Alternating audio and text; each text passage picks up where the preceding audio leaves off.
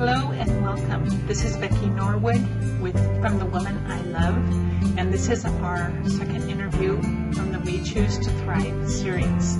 We Choose to Thrive is the stories of women who have chosen to heal, not just heal, but to thrive after a childhood or even into adult years of sexual, emotional, and physical abuse at the hands of a family member. Nishea has this beautiful story of courage, of determination, a sweetness about her, and a true grit and passion for being able to heal. Enjoy her story. Pleasure to get to meet you. I know, yay. Tell me a little bit about what you're doing right now. So I am doing a corporate job, program management, but then also I started a makeup company that I take the proceeds from sales and teach sexual assault survivors and domestic violence survivors how to apply makeup and also give them products. That's been going on since February. So that's like one of my biggest things to focus on right now. And then I'm also coaching strength and conditioning on top of volunteering. You have such a beautiful smile. Thank you. I'm really pleased to hear what you're doing. Thank you for being willing to be a part of this. Nishea, can you give us just a story on what happened for you? The abuse started when I was 9 and it went until I was 18. And I actually had repressed all memory of it. I actually have dissociative disorder, which I still deal with today. But once I had my daughter, she's 10 now. So once I had her, she was about a year old. I had my memory resurfaced. It was kind of like a bunch of bricks, a brick wall mostly, hitting me along with a semi-truck. Yeah, I mean, it was a process. I had to process all of that. I had gone through a lot of depression, deep depression in middle school and high school, suicidal tendencies. I mean, everything that you could possibly think of as far as trauma, like coping, the book of trauma coping. I had everything. I ended up telling my parents. I was 22 by that time. It was kind of a process to figure out what I wanted to do. My parents didn't really do anything about it. They kind of left it up to me. I think 6 years later, he attempted to come to my house. It was my grandfather. And he attempted to come to my house and come into my house. And that was when I was like, oh, he really doesn't know what he did. He doesn't think it's okay, or he thinks it's okay. And I went through the process of filing a criminal complaint. We ended up going to trial. Quite a few people have come out of the woodworks as far as saying that he had molested them and abused them as well. But because of statute of limitations, it was really just my case, and they were kind of like character witnesses. And he ended up plea bargaining and receiving 3 years, and he served about a year and a half. Wow. Yeah. It's an amazing story that you had the courage to do that. That speaks a lot to your character, but it's something that it doesn't happen more often. Yeah, and that's kind of my goal, is to bring awareness, obviously.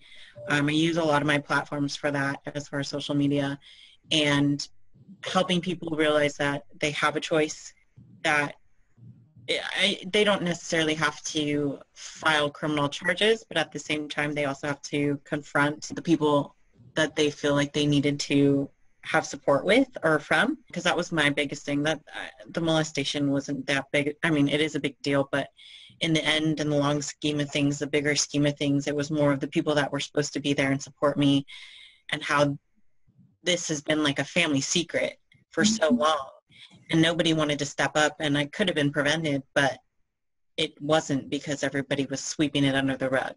And that was kind of like my final straw, was he obviously doesn't care. Right. You know, that is so the story. It's the recurring theme.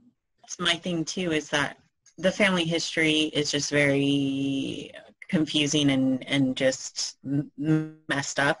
So for me, it's like, okay, well, if it was my daughter, Kennedy, if it was Kennedy, he wouldn't, if it was my dad and it was Kennedy, he would not be alive. I would have went off the deep end and done whatever I wanted to, because that's not something that I can go to sleep at night knowing that I didn't do anything, I guess.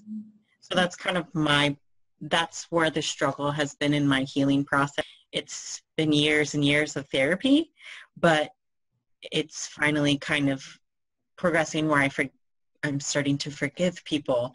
And it's very interesting to see the different in mindsets, especially when you approach people and ask them why didn't they do this, or why didn't they speak up? And it's very like, oh, I didn't know what you wanted me to do.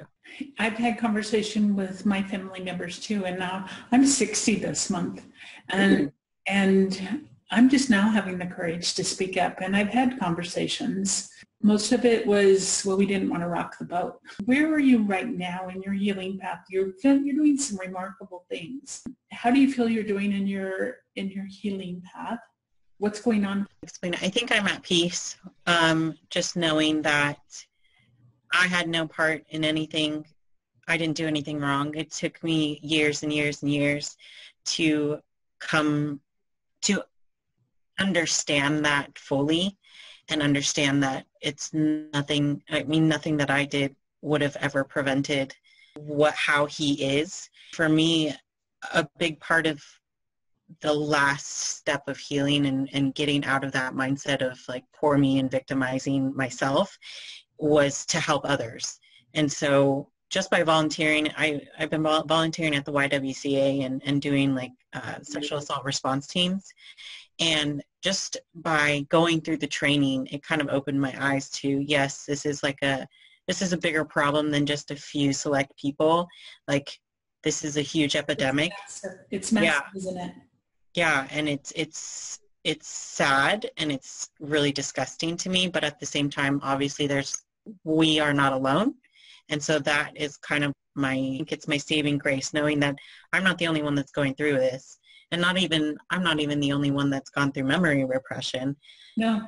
To this extent. All the ladies that I've been interviewing for this book, we all say the same thing. So much of it I can't remember. Yeah. And also this self-destructive tendencies that we have, whether it's addiction to sex or drugs or suicidal tendencies, it's always a self-destructive thing because we have our self-worth is so at stake.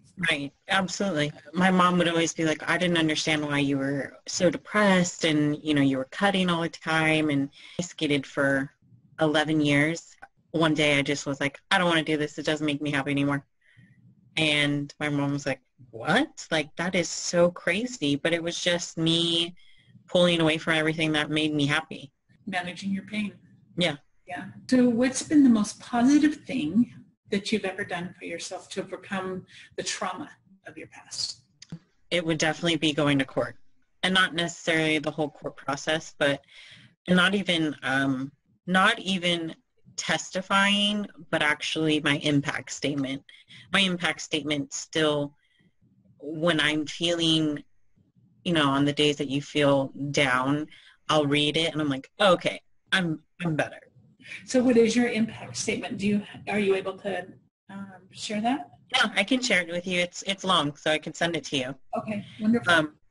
But yeah, it was just on his sentencing day. It was funny because, I went through processing this pretty much by myself because I didn't really want to drag anybody into this like super darkness that I had. I kind of reached out to people on sentencing day or about sentencing day, and I was like, hey, I'm going to do this impact statement. Like, if you want to come, my situation, like, you can come. And it ended up that there was about 25 people in the courtroom. Wow. And they all, maybe 4 of them talked or spoke, but everybody else was just there just because they wanted to be there. And I think that was more so impactful on coming out of the trauma, is seeing that there were people there to support me when I didn't think that there would be. Mm-hmm. And I think that's why when I read my impact statement on down days, it's the love that I could feel in that courtroom is more so than the actual speech, if that makes sense. It does, very much so. I'm so proud of you. And you have a glow about you, a beauty about you that shows, it shines through that you're strong and you're doing so much to stay on top of it. Thank you. It's really fabulous. So what words of wisdom could you offer to somebody that's just starting down that road of healing? Oh, there's a lot of words. Share them all. I would just say that you're really not alone. Like it really feels like you are. And I think as trauma survivors, we tend to isolate ourselves just because of our internal self-value. And yeah, and it's like, hide me away from the world because nobody understands. But in reality, there's a lot of people that understand. And I wish that I would have, I guess, reached out or used resources more. Because, I mean, just even looking at the YWCA and RAIN, like all the things that they do to support survivors, I just wish that I had participated in it when I started my healing. So I think more so just like reach out. And there's people that will reach out to me now on social media and like, hey, you know, this happened to me and I just want to know, like, how do I start? Where do I go? And to me, that's probably a much stronger person than I was when I started. I tell people a lot is like, okay, well, what one in four women are, by the time they finish college, have been sexually assaulted or in some way or another. And I was like, but yet that's underreported. So what is it, 1 in 2? Mm-hmm. Yeah. And people were like, what? I'm like, yeah, it's grossly underreported. It's sad how underreported it is. One lady I interviewed said that she felt in truthfulness that it's 4 out of 5. I could see that. And that is just heartbreaking. But I think that it's closer to accurate. That is, I completely agree. That's probably the more accurate than anything that I've ever, the statistics are just so hard to even look at in general, and just knowing that not everybody has reported it is even worse. Journey, what resources would you suggest somebody reaches out to use? I would say, I mean, RAIN, Rape, Incest, Abuse. National Network. I mean, they have a really great website to go to if there's any, trying to find resources, and they redirect our organizations that are close in your city and proximity. And I think that's probably one of the best things that I have found, even though I didn't really need them at that point in time. And then I would also say the one thing that really works well for me is journaling and stuff, writing down. My therapist actually recommended, it's like a workbook. It's called The Courage to Heal. And that workbook has helped me a lot too. And even if you're not seeing a therapist, going through it and writing down your answers is very cathartic. Trying to sit down and write a memoir, but I can't, every time I start writing, I'm like, oh, do I start there? Where do I start? I have no idea where, I don't know what to do. So then I'm just like, this is too much for me. I got to walk away. But yeah, I can see. That's what I do for a living. That's, it's part of what I do. I've been helping people for 4 or 5 years to tell their stories, and then I didn't tell mine. Yeah. And so finally, okay, I'll tell my story. It has been the most healing thing I think I've ever done. I have really bad, I wouldn't say bad because there's other people that are even worse, but this is my dissociative disorder tends to be when I'm stressed out or when I'm exhausted, it kind of just comes up. Mm-hmm. And there's days where I'll remember, I don't know, maybe 2 hours of the day, and then there's other days that I'll remember most of the day. But it's very interesting because that's always something that I'm conscientious of, is making sure that I am always in a mental and emotional, I guess, plateau. So I'm not freaking out and I'm not going into depression, and always trying to do self-care to make sure that I stay at that level where I'm not worried. I don't have to worry about what's going to happen or how I'm going to have an emotional outburst. That is so beautiful. I so appreciate your sharing and being so willing to be a part of this. Your story is phenomenal. Thank you. I applaud you. You're welcome, and thank you. I love this idea. It's a great idea. Thank you, Nishea Martinez, for such an inspiring and well done interview. We appreciate you very much. On behalf of myself and Nishea, we want to thank you for listening to this interview. This is part of our We Choose to Thrive series offered by thewomanilove.com. We Choose to Thrive is the stories of many women rising in unison to become messengers of hope and inspiration for those that are just now starting through their journey of healing, not just healing, but thriving after a history of abuse. If you or someone that you know fits this description and wants to participate, we are continually taking interviews. It's going to turn into a book series and a documentary. We would invite you to be in touch with us at thewomanilove.com. Thank you.